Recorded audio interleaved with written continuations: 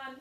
I just wanted to pop in to say hi and to say thank you, thank you, thank you for all the amazing birthday wishes I've been getting. I have been reading as many of your comments as I possibly can, and it's been so moving to read them. Some of them have really made me feel so touched that I feel emotional. I really feel emotional because it just makes everything I do so worthwhile. And you know, I wish I could see you all in person and give you all big virtual hugs and big real hugs instead of just virtual ones. So big hearts, and if I had emojis, I would be pressing them for all of you right now. I love you all so much. I wanted to tell you that today is a really exciting day for me, not because it's my birthday, but because it's the launch of my new book, Sensitive is the New Strong. And it's a really special and auspicious day because I know that Wayne Dyer has had a hand in helping me to get this book out and to get it published, because this is a book that I started writing after he passed away. And for me, the sign that he has a hand in it is the fact that it's launched on my birthday. Because do you know what? 10 years ago today, 10 years ago on my birthday, is the day that I got the email from Hay House to tell me that Wayne Dyer had discovered my story of my near-death experience on the internet, and Hay House wanted to publish a book of my story. They wanted me to write the book. That was 10 years ago. That email landed in my inbox on March 16th, 2011. And so when I was writing this book, the original publication date was supposed to be sometime in 2020. But my publishers contacted me and said, oh, we're going to have to defer it to early 2021 because there was a lot of backup of stuff because of COVID and staff not coming in, not being able to come in to work, and so they had to delay publication. I had no idea of what date it was going to be, and then they wrote to me and they said that we would like the publication date to be March 16th, 2021, and how does that date suit you? And when I saw it said March 16th, that's my birthday, I was like, oh, that's a sign. That's exactly 10 years from when my first book was discovered by Wayne Dyer. And so I said yes. So for me, that was really a sign. I wanted to tell you a little bit about what drove me to write this book. It was the fact that I found out sometime maybe in 2016 or thereabouts, I started to realize I was an empath. So I want to say something here about empaths. I have said in my first book that I believe that we are all made of the same substance and we are all made of pure consciousness, and I said I didn't like to divide us with labels. So sometimes people have said to me, but when you say you're an empath or people are empaths, isn't that a label? So here's where I differentiate between what's a label and what's not. A label is something that boxes you in and limits you and makes you feel small and makes you feel smaller than who you are, where you feel you're limited by the confines of a label. Whereas when I identified that I was an empath, it didn't limit me. It actually set me free because it led to a deeper understanding of who I really am. And once I started to understand that, it brought a lot of clarity on so many things. It brought clarity as to why I react the way I react to certain things. And so now I want to explain to you what is an empath and why did it set me free to know that. Because, so an empath, and I discovered this from Judith Orloff's work. She is, Dr. Judith Orloff is brilliant. She's the one, she and Dr. Elaine Aron were the ones that really put the term empath on the map. And what they say is that an empath feels things in their body. So basically, if you have like a spectrum where of sensitivity, and on the lowest end of the spectrum is people who don't feel empathy, compassion, and sensitivity. So people who are on that lowest end of the spectrum, and again I say lowest end, I actually mean one end, so no judgment there. If they're made that way, they're still children of the divine. So, but if they are on one extreme end of the spectrum and they feel no compassion, empathy, sympathy, we tend to think of these people as having sociopathic tendencies. So, you know, still we send them love, but on the other end of the spectrum, you know, so there's very, very few people on that end of the spectrum. So then you have most of us are somewhere along the spectrum with a lot of levels of compassion, empathy, sympathy, but as you go further and further along the spectrum, on the other end, you have what we call empaths. So they are highly sensitive. It's neither good nor bad, but empaths actually struggle. So what defines an empath? What makes them different from other extremely sensitive people? An empath actually feels things physically, physiologically in their bodies. Other sensitive people and intuitive people, you know things, you sense things, but it doesn't affect your biology. With an empath, it actually affects your biology. In other words, you can absorb other people's energy and you can even feel unwell. And it's not yours, it's not from your stuff, it's from absorbing other people's energy. Now, I have always been like that, but I assumed, so first of all, I never understood that was happening to me. I never realized that I was absorbing other people's energies, and sometimes my illnesses were not mine, they were other people's, I was taking it on. But I assumed that everybody felt sensitivity and empathy the way I did, until I started to discover that that's not the case, that it doesn't apply to everybody. It's maybe 2% of the population. And because we don't understand it and we don't realize it, we absorb other people's emotions and allow it to get us down. And so this is what drove me to actually start to learn more about it so that I could learn more about myself. And I resonated with realizing I was an empath, and I resonated with learning about it more than anything, and it helped me so much. I started to understand, for example, that when I was sick, when I got sick and when I had the cancer, I had been helping a friend, a very, very dear friend, go through her illness. And what I had done during that time as she was going through her illness was that I felt so guilty or so awful about her going through her illness. So she had this illness that was terminal, and she was going to die. And with me, no matter, so I felt that I literally stopped my life just to be there for her because I felt so bad for her.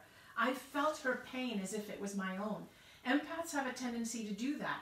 We have a tendency to feel other people's pain even more than our own, and there's no separation between their pain and our pain. And what I was doing was, her situation was so dire that any problem I had didn't compare to hers. So I would put my problems aside and just kept focusing on her life. Even when I had problems and issues that would build up, even when I was feeling tired, even when I was feeling exhausted, I was like, oh, my problem is nothing compared to what she's going through. And so I would be in there helping her, just neglecting my own needs. And the world and the universe kept sending me wake-up calls to take care of myself. But I wasn't listening until one day when I felt a lump on my neck. And I went to the doctor, and the doctor suspected it was something quite serious and did a biopsy. And that's when they discovered I had lymphoma. And then a scan showed that it was at stage 2. Now, the thing is that I don't want to scare you if you're an empath or anything, because the point is you can actually avoid all these things if you understand who you are. And that understanding has taken me years to come by. So what happened, though, is that with that diagnosis, of course, I felt all this fear. But also, what I remember feeling was, I get to take care of myself now. And so it was like that illness gave me a big enough reason to put myself first. And what I want you to know is that you don't need a reason to put yourself first.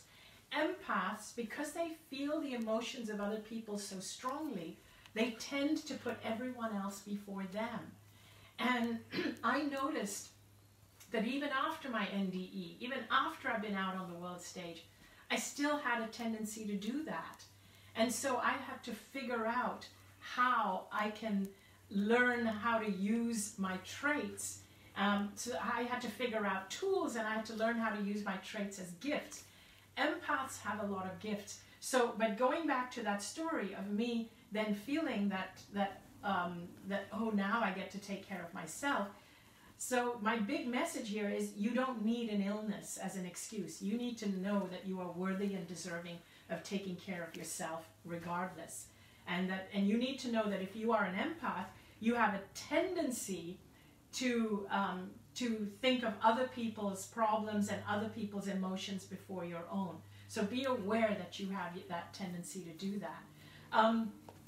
The thing is, what happened with me is that when Wayne Dyer discovered my story and then shared it with the world, it was amazing while he was alive, and he was almost like a buffer between me and the world.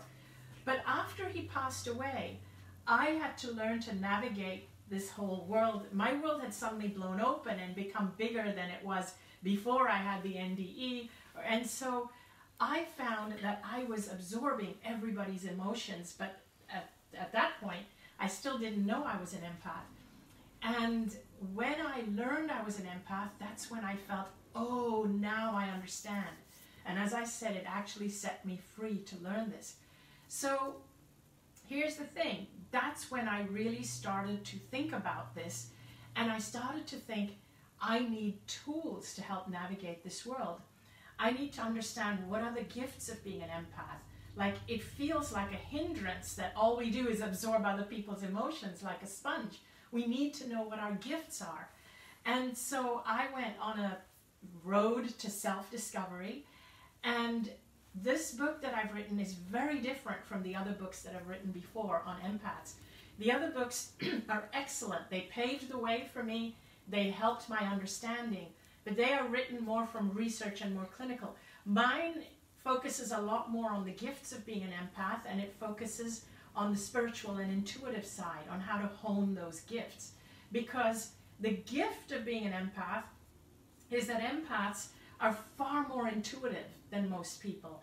Empaths are also much more in tune with their higher self. They are more psychic, if you will. If you are a psychic, a healer, a teacher, a clairvoyant, if you are in the healing arts, chances are very high that you are an empath. And people like this, you are out there helping people all the time. You need to know this, that with these gifts comes a responsibility of taking care of yourself. You need to know that a lot of the traditional spiritual teachings, the teachings that tell you that it's better to give than to receive, that you must always be of service to others, you must, that spiritual work has to be done for free without money. These things don't apply to you because you are different. You are different. The traditional spiritual teachings actually set you back. Because here's what I discovered. As I was on this bigger life with the books and the speaking engagements and a big audience, and I wanted to help everyone, and I would feel sad and guilty if I couldn't help everyone, I started to feel that same feeling of getting worn down again. What I wanted to do, and when I realized I was an empath, I wanted to search out mentors who were successful in every way, mentally, emotionally, physically, healthily, abundantly, and who were empaths. I wanted to seek out empath mentors who had actually made it, who had leadership roles. And I struggled.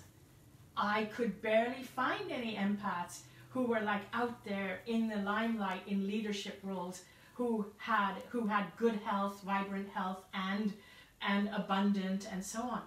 So as I tried to identify empaths among us, I realized, okay, Gandhi, he was one that came to mind. Mother Teresa, another one that came to mind. Edgar Cayce was another one that came to mind. He was healing and healing people. And, you know, because I was thinking of big names that are out there. And then I realized something. I realized all of them died poor and destitute. And Edgar Cayce wasn't even old when he died. He died quite young. And he was sick. He got sick because he was constantly out there helping people and feeling guilty for all the people he couldn't help. And when he was sick, his doctor told him, you have to limit yourself to just healing 3 people a day. But he couldn't because there were so many people that needed his help. And finally he died. And so I was thinking, that's not right. Our world needs empaths. Our world needs empaths to not only step into leadership roles, but to thrive.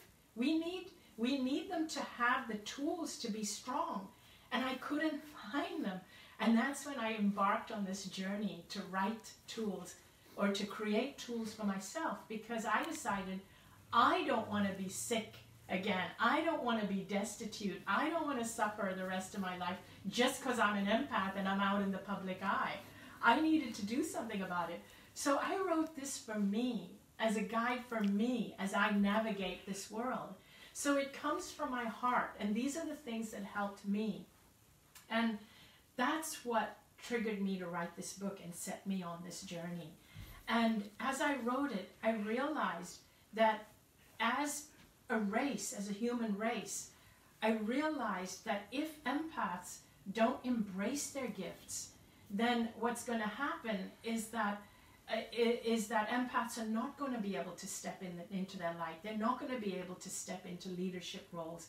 And when they don't do that, all our leadership roles are then taken by people who are on the other end of the spectrum. And then we kind of wonder, why is the world in such a mess? And so that is the inspiration behind this book. And I would love for you to read a copy. I would love for you to hear your feedback. But more than anything, the reason I came here today is because I love all of you. I have just been so moved by the support of all of you, really moved. And I wrote this book. I made it, you know, even though I wrote it for me and it comes from my heart, I put it out as a book for you because I truly believed that it can help. I truly believe that it can help other people who are going through a journey like mine. And I truly believe that you don't have to suffer. You don't have to get sick. You don't have to get cancer just because you're an empath and you feel too much. I truly believe that, and that's what drives me to do the work I do, all the work I do. Thank you all so much for listening, and I'm just going to ask Danny behind the scenes, Boo. Boo, are there any comments that you would like to share or anything from anyone who's written it? He's been sign languaging to me, everything, like he's looking at all the emojis and and so he's signing to me. And anything you'd like to share? Jennifer McLean's message just popped up. We love you! Oh, Jen. Hi, Bene Jen. Arnett is watching. Ros Brooks, happy birthday. My God, all these people. Let's see. Hi, Ros. Gail, this is perfect. Noreen is watching. Let's see. A whole bunch of thank yous. Let's see. Faith says happy birthday. Thank you. Soraya says, oh, hello, Danny. Yay. Yay. You should do a video at some point. I keep telling him he has a lot of fans, but he argues with me. No. He has tons of fans. No, these are the people who don't want to hear me. These Yes, are the they things. do. Yeah. Patricia says, happy birthday. Robin says, you're the best. You are. Carmen says, I believe you are right. Yay. Jessica, sending love to you. Thank you. Linnell goes, I love you. I love you too. I wish I Tracy, could- happy birthday, Anita, with cake and flowers and things like that. Yes. Where's Norma. my cake and flowers, Boo? Ah, yes, the gluten-free cake. I think we're going to be doing something for dinner this evening. Yay! Hamburgers. Cake. Cake. All right, yes. Yay! Well, thank you, all of you so much. I love what I do. I love all of you guys. I really do. I really feel that I have the best audience ever, ever, ever. Not a day goes by that I'm not grateful for all of you. So thank you, thank you, thank you. Love you, and see you all soon. Bye.